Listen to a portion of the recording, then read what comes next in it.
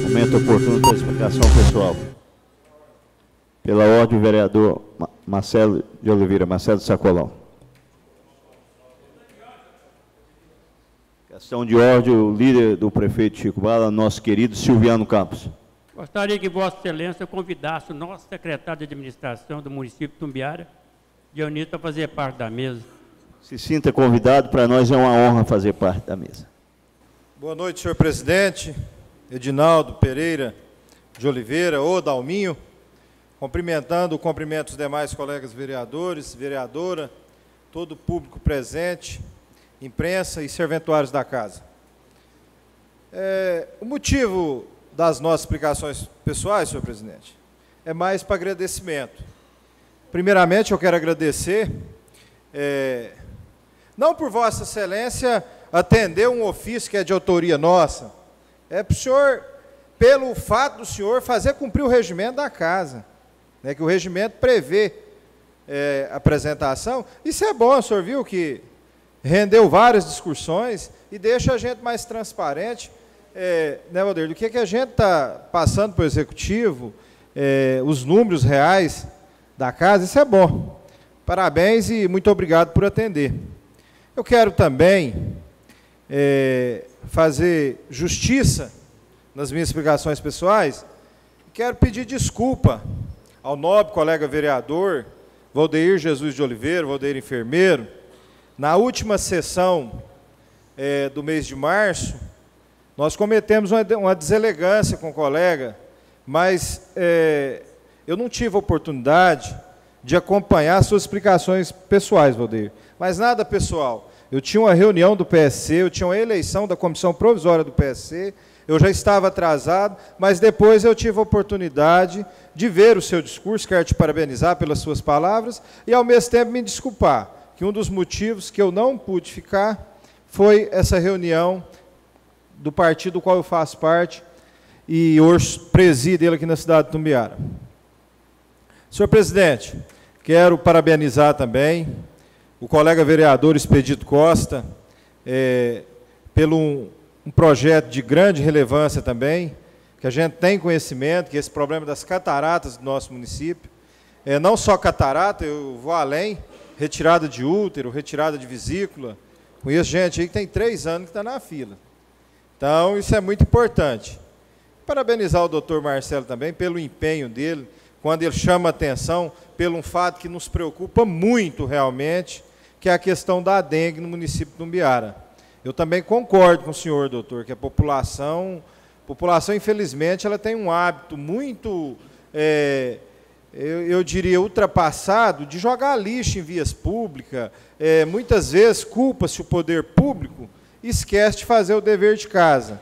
Infelizmente. E lá no meu setor, está acontecendo um fato que uma irresponsabilidade vai gerando outra. Eu estava reparando, nos lotes baldios, onde o pessoal joga o lixo, o município agora vem e arranca a terra, arranca o asfalto com terra e tudo. Aí formou aquelas lagoas assim, cada esquina, quase toda esquina tem uma lagoinha ali no lote da esquina, que só vai tirando, assim, para comprovar o que eu estou falando, amanhã se algum colega vereador estiver ali na região oeste, dá um pulinho lá para ver. Essa noite que foi uma noite, graças a Deus, de muita chuva, hoje eu estava olhando lá, eu vi umas 10 lagoinhas formadas, e aqui lá acumula água também, é muito perigoso também. Então, essa preocupação na questão da dengue é nossa também. Eu vi o nobre colega vereador fazer um pedido de roçar, se eu não me engano, o senhor citou Sebastião Moisés, mas deve ser o Sebastião de Moura. Então, deve ser o Sebastião de Moura. O senhor falou Sebastião Moisés, mas é o Zé Moisés hoje, é o antigo Sebastião de Moura. Hoje é o José Moisés. Quero parabenizar a Vossa Excelência por fazer esse requerimento. E, aproveitando e pegando um gancho das palavras do colega vereador, ex-presidente dessa casa, Divino Olímpio dos Santos, do qual eu achei muito interessante quando ele citou a questão da habitação, viu, Bengala? É uma tecla que a gente já vem batendo há vários anos aqui nessa tribuna, e a gente acompanha várias pessoas que têm inscrição de 2005 e acompanha também várias pessoas que vendeu seus imóveis para ganhar uma casa. Ele é tão de sorte que ele ganhou uma, vendeu ela e já ganhou outra também. Então tem uns aqui desse jeito. Eu conheço uns 3, e eu também posso citar nomes também. É uma denúncia muito grave isso aí. Eu acho que tinha que ser apurado com mais seriedade, porque às vezes o vereador trabalha, o prefeito trabalha, consegue o conjunto habitacional, aí acontece um equívoco, né, nessa seleção para o cidadão ganhar essa unidade habitacional, dona Eliana. Aí, muitos culpam quem? O vereador. Culpa quem? O vereador. Mas o nosso papel nós fizemos, que foi aprovar a verba, aprovar o convênio, de ajudar, igual várias vezes. Eu tenho acompanhado aí vereador, talvez buscando até recursos fora para a área da habitação. E aí, depois, pela irresponsabilidade na seleção para quem vai dar a casa, o vereador ele é culpado por ter sido mal selecionado. Então, eu acho isso aí também constrangedor, viu, o Bengala? Eu quero aproveitar a oportunidade, parabenizar o líder do prefeito, Silviano Campos, assumiu a sua identidade secreta hoje o senhor não vai poder mais balançar a cabeça que não é líder do prefeito, quando eu chamava de líder do prefeito nessa tribuna, e fiquei feliz de Vossa Excelência ter sido escolhido, porque eu tenho uma confiança muito grande na sua pessoa, um respeito muito grande acima de tudo, Vossa Excelência que foi amigo do meu saudoso pai, e eu tenho um carinho muito especial, e tenho certeza que o senhor vai desempenhar bem esse papel de líder do prefeito aqui. E vou até dar um conselho, para o senhor anotar, porque vai ser vai anotando para não esquecer depois, né? Assim, e eu quero que o senhor leve um recado meu para o prefeito, o senhor vai anotar aí, que o senhor vai esquecer. O senhor fala para o prefeito que nós estamos aqui, muitos bem intencionados, de ajudá-lo a reconstruir essa cidade de Tumbiara. Eu nunca vi a Avenida Equador com tanto buraco igual eu estou vendo ela essa semana. Nota mais esse aí. Sinceridade, tem 20 anos que eu estou na Avenida Equador.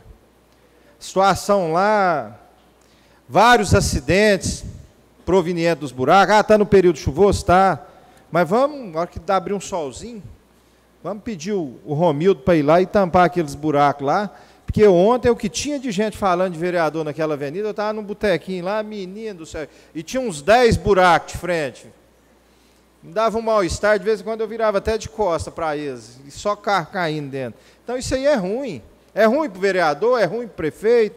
Então o senhor anota mais esse recado aí, e faz favor de transmitir para ele que a minha satisfação de Vossa Excelência ser o líder dele aqui na Câmara, e leve esse recado para fazer esse favor para nós aí. Achei muito importante o Bengala falar na questão dessa verba. Eu acho tão bom, Bengala, poder contribuir, do mesmo jeito que nós contribuímos na gestão do ex-prefeito Zé Gomes, que eu fui vereador, e participei diretamente de várias ações de devoluções de dinheiro, não só na sua gestão, como na gestão do ex-presidente dessa casa, Fernando José de Andrade também, e agora estamos tendo o prazer de participar junto com o Edinaldo Pereira de Oliveira. Então, presidente, é muito importante, eu diria, talvez para a gente indicar ficaria difícil, mas pelo menos para ter mais um controle na onde está sendo aplicado esse dinheiro, porque o senhor falou numa cifra muito alta ali de 10 milhões. Com 10 milhões nós constrói um tão sonhado hospital, nós reformamos a Avenida Modeste Carvalho, assim, pelo menos para evitar um pouco, porque está difícil, gente. As críticas da Avenida Modeste Carvalho, elas ecoam os 5 cantos da região oeste, e o pessoal está coberto de razão. Passa na Modeste Carvalho para ver o tanto que está feio aquilo ali. Quem entra na cidade de Tumbiara carrega uma má impressão da cidade. E eu não vou ficar aqui fingindo que está mil maravilha, não. Eu respeito a opinião de cada colega vereador, mas eu quero que respeite a minha também. Entendeu? Então eu não estou aqui criticando, eu estou chamando para nós pegar esse dinheiro e começar a arrumar a cidade. Fiquei super feliz também como citou os colegas vereadores, com a vinda com a pré-seleção, né, o governo federal anunciou, é bom dizer isso, que é um programa do governo federal, o programa Mais Médicos, viu? É um programa do governo federal, na qual selecionou a cidade de Tumbiara, Bengala. Fiquei feliz, minha filha está fazendo farmácia, e o sonho dela era fazer medicina. Então, eu até dei a opção para ela, falei, você faz farmácia? Quando vier o curso de medicina, você faz medicina aqui em Tumbiara, que eu tenho esperança que vai vir. Então, acendeu a chama da esperança. Vossa Excelência frisou uma palavra muito importante ali, que nós temos que unir as forças políticas para fazer esse curso tornar-se realidade. Eu acho que o primeiro passo seria nós dar um jeito de melhorar melhor a estrutura. Eu concordo com o colega vereador Expedito Costa, que Araripina é uma cidade que tem bem menos condição de receber esse curso. Mas Itumbiara não é a melhor do país também hoje, não. A hora que eles chegar aqui, que eles verem um PSF funcionando num quartel da PM, funcionando numa igreja, espera aí, tem alguma coisa errada. Quantos meses tem que esse PSF está de reforma? Então tem que... O colega vereador Valdeir Enfermeiro ali citou, inteligentemente, a UPA 2 anos atrás era para ter sido inaugurada. Então isso aí preocupa. Preocupa porque nós temos que comemorar a pré-seleção do nome da cidade de Tumbiara, mas nós temos que ter a preocupação também de dar condição da estrutura para esse curso vir para a cidade. Não adianta depois falar, poxa, mas se tivesse... Eu acho que a parte burocrática foi feita. Quero parabenizar aqui, Bengala citou o nome do Adriano, o Valdeir citou o nome do Dr. Vanderlei, eu creio que foi a soma de todos, né, da própria Deusana e também de uma pessoa que eu respeito muito e tenho um carinho muito grande por ela, que é a secretária municipal de educação, a Maria Auxiliadora, e a soma desses esforços conseguiu acender essa chama dessa esperança. Então vamos dar condições para esse curso vir para cá. Eu observava atento o vereador Bengala falar na questão de não ter condições de pagar. Eu estava fora esse final de semana, eu acompanhei mais pela imprensa. Esse curso ele é gratuito? Não, né? Então, mas assim, tem gente que vai ter condições de fazer. Isso aí é bom para a nossa cidade. Então, eu não sou contra, muito pelo contrário, eu sou super a favor e estou torcendo que dá certo. E o que precisar da minha força política, se achar que eu possa ajudar, eu estou à disposição para dar condição desse curso vir para cá. Mas eu deixo aqui o meu alerta. E outra coisa que chamou muita atenção, Bengala, e já há mais de 3 anos eu não participo de inauguração na cidade de Tumbiara, justamente pela falta de respeito do cerimonial. Ele não tem a capacidade... Não quero citar nomes aqui, não. Porque até hoje é todos que, desde quando eu sou vereador, eles foram bem indiscretos. Às vezes, você está aqui, você vota, você dá o parecer favorável, você participa do projeto, da construção de uma obra, aí você vai lá para a inauguração, custa o cara nominar um por um. Gente, isso aí passou aqui na casa. Por isso que depois você chega em todo canto da cidade e fala, não, vereador não faz nada, vereador não faz nada. Mas não conta o que é que nós faz, velho. Acha que nós foi lá só para receber salva de palma? E não foi, nós participamos. Não acontece nada no município sem passar dentro da Câmara Municipal, não. É muito infeliz o cidadão que pensa que aconteceu alguma coisa no município sem ter participação da Câmara Municipal. Não é do vereador individual ali, que não é só ele, não. Aqui é o conjunto. É nós representando o interesse da população e todo mundo participando. Infelizmente, às vezes você encontra alguém na rua que fala, pô, o vereador não faz nada. Então, tudo que aconteceu nos últimos anos na cidade de Tumbiara tem participação dessa casa aqui. Quando nós aprovamos um orçamento igual nós aprovamos no ano passado, nós assinamos um cheque em branco para o prefeito realizar as obras. Ah, mas é oposição? Não, mas eu estou participando, eu aprovei, vou votar o orçamento de novo aí. Então quer dizer que eu não participei? Não participei por quê? Eu não votei? Eu não sou relator da CCJ hoje? Pois não, vereador.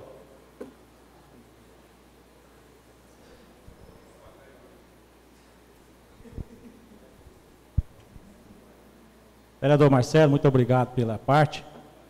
Eu gostaria, com relação à UPA, foi frisado aí para o vereador Valdeir e o vereador que usa a tribuna, Vossa Excelência, eu gostaria de fazer um alerta, que tem 2 anos e meio, né? Que aquela UPA já era para ser entregue à população de Itumbiara. 2 anos faz agora em maio. Todo equipamento da UPA, colegas vereadores, principalmente o doutor Marcelo, que é médico, e o doutor Alcides, pode ir lá na garagem da Secretaria da Saúde, e o senhor vai ver todo equipamento coberto por um plástico. Ele é caríssimo. Ele é caríssimo. Aí nós falamos aqui, nós estamos sendo criticando a administração, mas nós temos que ter visão. Todo equipamento tá um plástico coberto lá, vereador Marcelo. Tá lá para todo mundo ver. Nós temos ainda que comemorar e agradecer que o Bom Dia Brasil não tem conhecimento disso, que aquela matéria que passou um mês atrás, se ele tivesse conhecimento disso, a matéria tinha sido mais extensa e destacado negativamente em rede nacional o município de Itumbiara. Eu faço um alerta aqui, no início de maio, no dia 5 de maio, completa 2 anos. 2 anos que era para ela ter sido inaugurada no dia 5 de maio de 2013. Então já vai para 2 anos. Então, Valdeir, não tem como. Você citava a questão do IML, gente. Eu tenho acompanhado várias famílias aí que às vezes precisa de fazer uma autópsia aí nas altas horas da noite aí e tem que esperar, às vezes algumas famílias esperam até 18 horas, 12 horas para ser feito um laudo para poder velar e sepultar o seu ente querido. Então nós não podemos permitir a situação que está desse jeito. E eu não quero que isso aí continue do mesmo jeito. Eu quero vir aqui nessa tribuna, Silviano, para agradecer, para parabenizar a conclusão da UPA, para parabenizar da mesma forma que eu quero parabenizar aqui agora o prefeito Chico Bala, por estar reabrindo o cais amanhã. Quero parabenizar ele e parabenizar o secretário Adriano Martins, porque nós que somos vereadores bairristas, nós conhecemos a importância do cais na saúde de Itumbiara e o tanto que fez falta nos últimos dias. Então eu quero parabenizar, e da mesma forma que eu quero parabenizar pela reabertura do cais, eu quero vir aqui parabenizar pela inauguração da UPA, pela a reabertura do PSF da Avenida Equador, que faz uma falta e causa um transtorno enorme para aquelas senhoras de idade, para aqueles senhores de idade, para aquelas mães com aquelas crianças, ter que usarem aquele trânsito perigoso da Rita Domingos Borges, da Avenida Modeste Carvalho, para ir até o quartel da PM, marcar uma consulta, marcar um exame, sem contar o constrangimento que tem dentro da unidade militar, com todo respeito aos militares daquela unidade. Mas, por exemplo, o cidadão que ele tem algum problema com a justiça, ele tá lascado, ele não vai no postinho não, aí. Você está doido? Tem um soldado lá que não gosta dele, então isso aí vem causando um problema, um constrangimento muito grande. O caso não é brincadeira não, senhor presidente, é difícil, viu? Muito obrigado, senhor presidente.